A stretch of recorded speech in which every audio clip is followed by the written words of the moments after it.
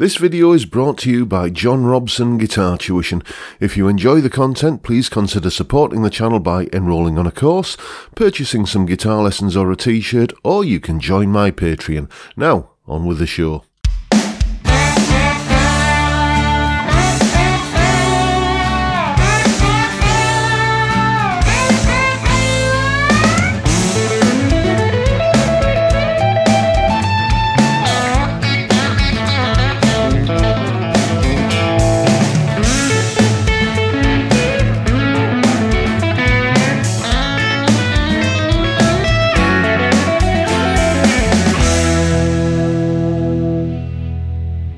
Hello chaps, welcome once again to John Robson Guitar Tuition. As always, I do hope you're well.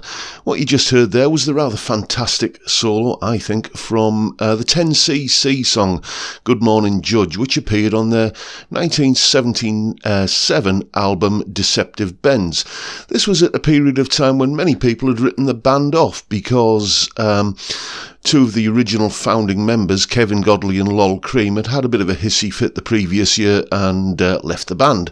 And this left the other two founding members, Eric Stewart and Graham Gouldman, to continue without them, along with session drummer Paul Burgess. And as I said, many people were doubtful whether they could maintain the hits, but they did. Some of their biggest hits came in this second incarnation of the band, including this one, Good Morning Judge, as well as Dreadlock Holiday and The Things We Do for Love, just to name a couple of others.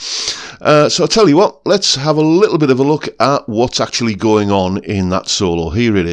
Okay, as always, let's take a look at the chord sequence. There it is on screen, and you can see there's basically two sections to it. You've got the opening 4 bars, which is a descending kind of bass thing coming from a D to a D over C to a G over B to an F over A, and then we've got 7 bars of a kind of fairly typical A blues boogie kind of thing. 7 bars of that, then F sharp minor to F to E, at which point we enter like a more structural kind of riff-based part of the song, which kind of marks the end of the solo, so that's why I've stopped there.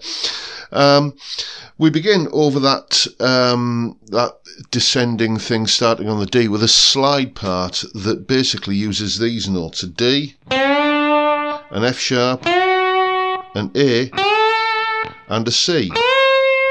It's actually a D7 arpeggio, although that is really just coincidental. What you've got are the D notes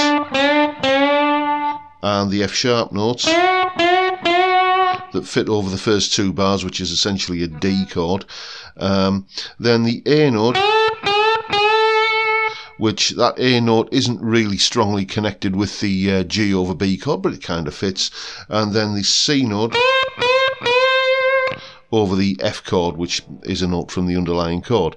And then we're into the main meat of the solo, which consists of 2 guitar parts that are, you know, kind of bouncing back and forth from each other. Let me just find the right part of the tab.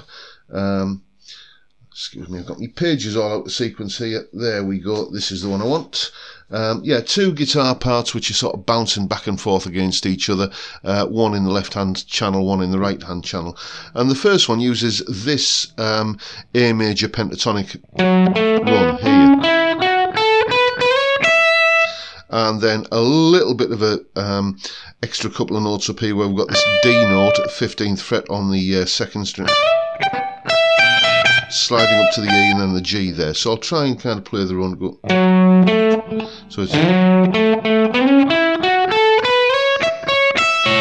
that kind of thing like that. Pretty much just a straight run up that little part of the pentatonic scale, and that kind of thing there, using the G note there. And the fact that we've got this D note in here and this G note in here, you take A major pentatonic and add a D and a G note, and you get the A mixolydian mode. So overall you could say that's what's going on there. Anyway, that concludes the first lead guitar part, and then what we've got is coming in from the other speaker. Let me just find it. Here it is. We're back down to A major pentatonic down here. and you can see the notes on screen that are used in this lick here. So it goes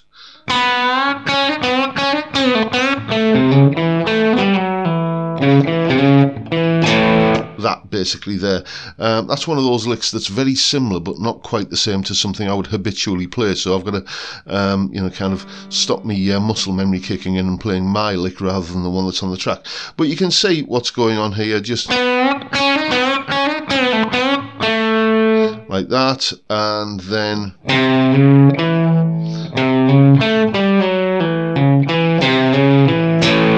that, and just straight ahead, kind of fairly standard blues rock sort of stuff really. After that, we're back to the other guitar again, and that's where we get this Mixolydian thing coming in a little bit more strongly this time in the form of some sixths.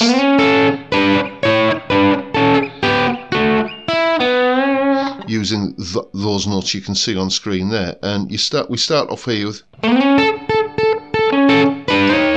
that kind of thing there, and then we descend like that. But what's actually happening, and I tried to recreate this when I did the solo, was as you're coming down this part here, try and just kind of mute these notes so you get that kind of thing. It just gives it a bit more chicken picking-y kind of country feel. Like that. Or just play the notes. I think I probably ended up doing that in the solo, and it still sounded fine, but it's basically that lick there. Anyway, then the other guitar comes back in again with another kind of country sixths kind of thing, but this time on the G and E strings. So we've got that then, and lovely little chromatic thing there. I did a lesson on sixths a little while ago, and there's a bit better explanation in that than what I've got time to do here. But basically, I'm using hybrid picking, so I'm using the pick on the third string in this case, and then this finger on the first string, like that. And that is that lick there. And then we're into, I think, the final lick of the solo. So let me find, there we go, page 3 I need on the tab, excuse me. Yeah, so what we've got now is just a straight up and down A major pentatonic thing using the notes you can see there, which goes, there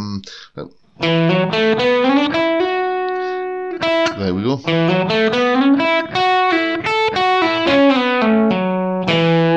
And interestingly, that descending part of it,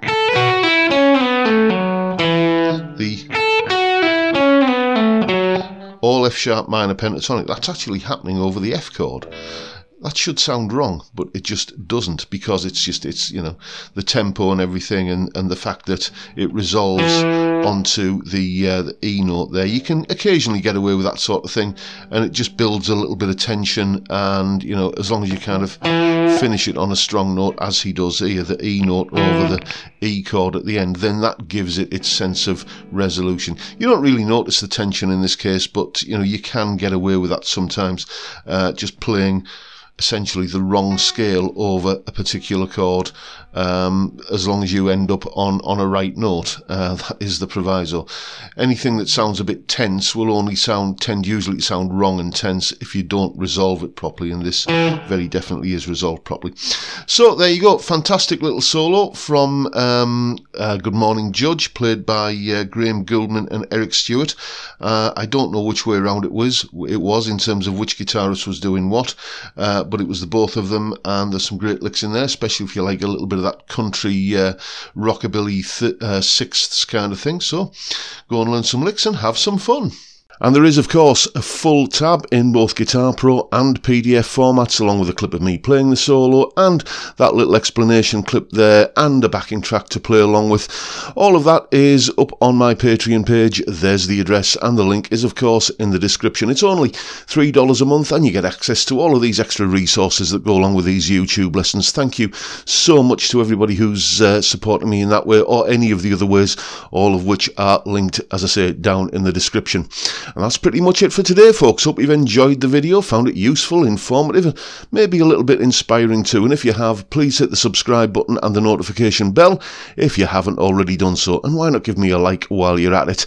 Don't forget the live stream on Friday. I know it's only Monday, but we have to have something to look forward to, don't we? 5 PM UK time every Friday. We sit and drink beer, talk about music and just life in general. It's a great way to kick off the weekend, and I'd love to see you there if you can make it.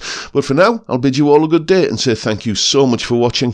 Thank you for your time. Look after yourselves, folks. Stay well, stay safe, and above all, stay sane. Bye for now.